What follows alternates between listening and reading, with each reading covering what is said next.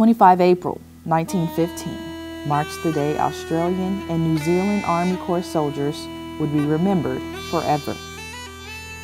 On that day, these soldiers, who quickly became known as ANZACs, attacked the Gallipoli Peninsula to gain control of the Dardanelles and open it to its allied navies. During that 8-month campaign, 11,000 ANZAC soldiers lost their lives.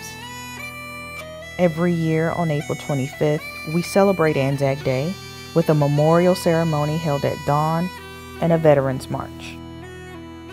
This observance eventually expanded to recognizing all Australian and New Zealand soldiers who died fighting for their country.